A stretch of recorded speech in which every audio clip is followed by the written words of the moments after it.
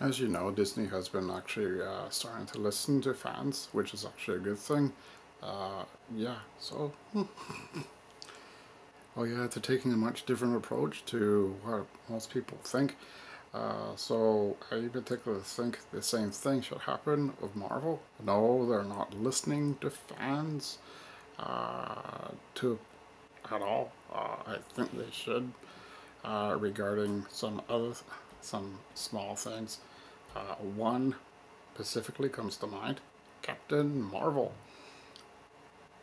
Yeah, Kevin needs to own up. Um, yeah, I think he does. So yeah, and apparently I took a look.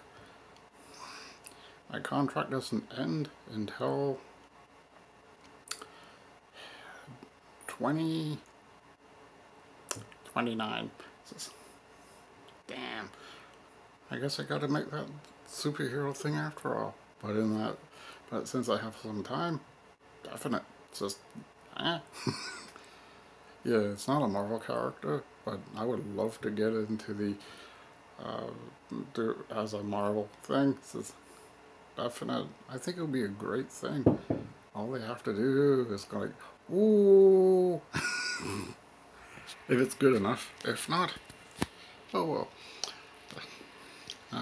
Yeah, if I could just like release it on here, no more, no less. And if people don't like it, who cares? Because it's a different approach to everything. It's just definite. Because it'll be, I won't tell you what it's about, but I will say for one thing, uh, Disney does need, not Disney, Marvel needs to start thinking, and right away, not everything that Marvel does is woke. Nope. Nor Disney. Nope. So the thing is that people who claim it's woke and forcing an agenda, actually you're wrong. Uh, yeah, you just don't get both. Nah, nah. You've become the villain of the story, so I think that's very simply put.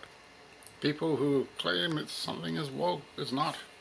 No, because superheroes have always been left wing, while some people are on the alt right. Just it. Sorry to say that. So anyway.